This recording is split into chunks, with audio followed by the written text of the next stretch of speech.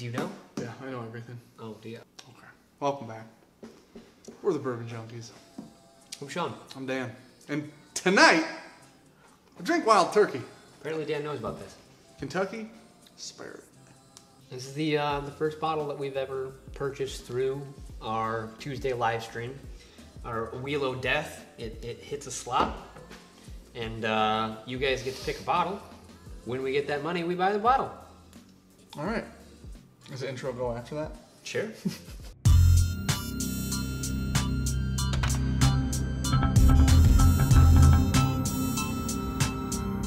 Now it does. Because there was no cut and talking before that. Yeah. I'm going to put the intro right in after that. All right. And then I'm going to keep in you saying, does the intro go in after that? There you go.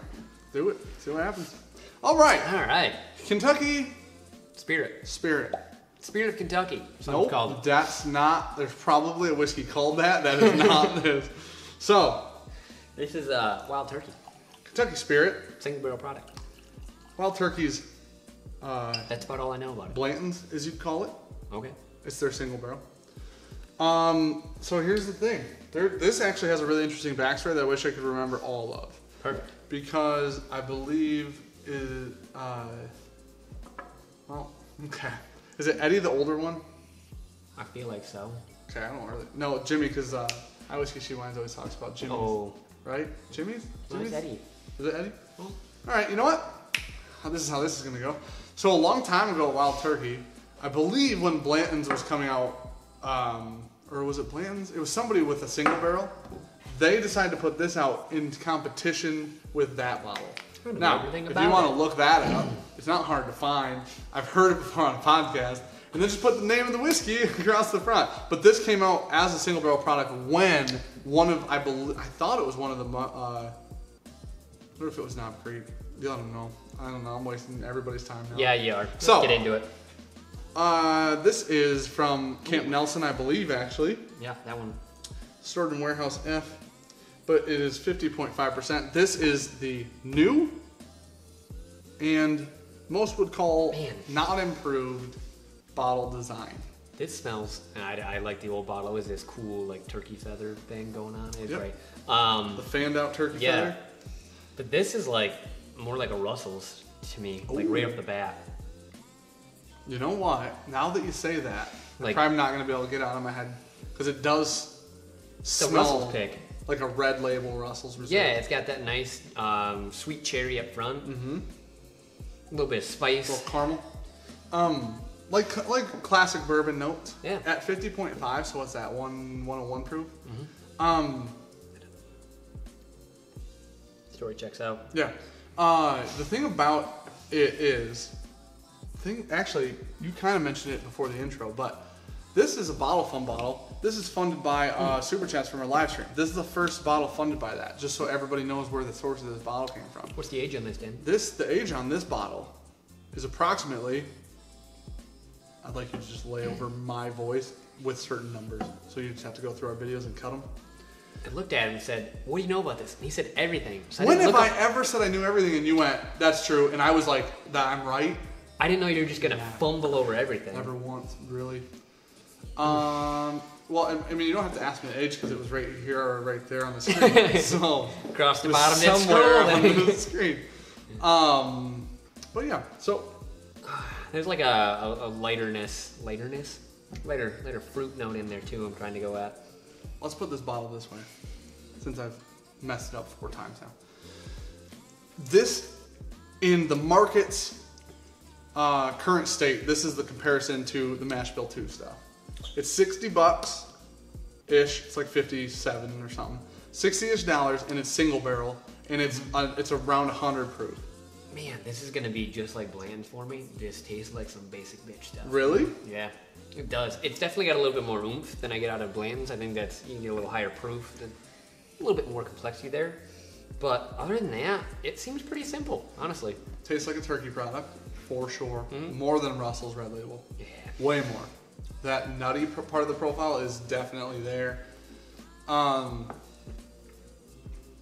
It's like, it's nutty cherries. There's more heat to it than there's at Blanton's for sure. Like the proof, I think stands out more than it does with the Blantons. I wouldn't call it as smooth, if you want to call it that. Basic, yeah. But really, I mean, it is pretty smooth in like its finish. It's very soft, but it's like nutty cherries, and I don't know. I don't think it's anything crazy complex. I think it's good, and I could drink a bunch of that. Like a lot of vanilla up front. Like actually a lot of vanilla up front. But man, there's like that. What's one? You know what? This is just single barrel Wild Turkey 101. Where's our bottle of 101? Over that way. Anyways, as Dan was getting that out, I was saying that I think this, like the longer it sits there and the more I drink it, the more it really piles on that nuttiness at the end. Yeah, but it's not overbearing, but it's definitely there. Lets you know. Okay. All right. Oh. Man. There's definitely a green note that stands out in this when you smell that. The proof on this actually drinks not as hot, even though they're the same. This does smell more dense. This smells more circus peanutty. Yeah, that's got a little bit of a greener flavor to it. Okay, that makes me really appreciate that now, I guess. Well, that's at least twice the price. More than that. Man, so this is really simplistic. I agree. It is stereotypical Wild Turkey bourbon notes, but it's a little more rich, I think. It is. It definitely coats better. It's a little more flavorful. It feels like it's going to stand up a little bit more. Yeah. So I think I like that. For these being the same proof, yeah, it actually surprises me that as much flavor comes out of this. Okay. Because this feels great for like 25 or whatever it is, right? Yeah. This bottle. Absolutely. But this one, then you put it being next the to the same proof, $60 Big Brother. is way more rich and dense. Yeah. It's also 60-ish, and this is also 25, 30-ish. So, no, they're all single barrel. This has been open for 2 weeks or something like that now. It's been open for a little while. This is not a true neck pour. We've had it open and gave it some oxygen. You got a grade for it? I actually really like it. I have one bottle of the feather inside, but it's a store pick. Yeah. It's about half gone. It's a good one. I don't ever get to see it. I don't want it to ever be gone because the bottle's so cool. Yeah. I know some people thought the bottle was gaudy. It was like flashy, right? That's an interesting word Settle for it. down. But this bottle grew on me a lot. I know that. But the $60 Blanton's egg isn't gaudy. Yeah, I don't know. That's a good point. I feel like that's a fair point. Come on. It's a B for me. It's a B. Solid B. Man, 60 feels a little high for it. Flat B. I think if you went down especially dude, at 45, that's a buy all day. Well, I mean, then it puts it right next to Rare Breed, basically. Yeah, and you know what? There are definitely times I prefer this over Rare Breed. Yeah. For sure. And then there's times that I prefer Rare Breed more. You like Rare Breed a lot. I like Rare Breed. B-. Normal amount. Yep, I was I'm gonna gonna talk myself down to a B-. B-, because it's good whiskey, but $60 is where 1920 lives. Yep. It's above where Rare Breed lives.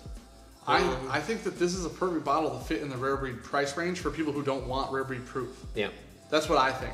And you get a lot of the same flavors. Yeah, I think if you like Wild Turkey, you're gonna like it. Oh, for there's sure. Nothing. If you like Wild Turkey, there's nothing offensive about that bottle. Nope. It is just literally the big brother of that bottle right there. Yep. You just get a lot more richness, like we said. It's a lot little more bit better complexity. balance. Yeah. Nothing's like really. This isn't harsh or spiky. No. It's nice vanilla, nutty, like a peanutty note. That little bit of greenness, I think, goes right away.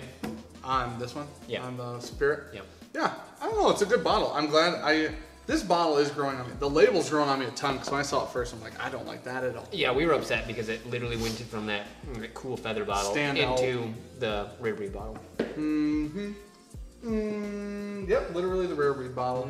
I think I like the Rare Breed label more because it's got turkey on it. Yep. So that's pretty cool, but I don't know. Stand by. Good whiskey. Yep. It's good whiskey. I don't know what you want from us. If you're into Wild Turkey and you have $60 to spend on something you haven't had, and this is, pick one up. I would buy one. Yeah.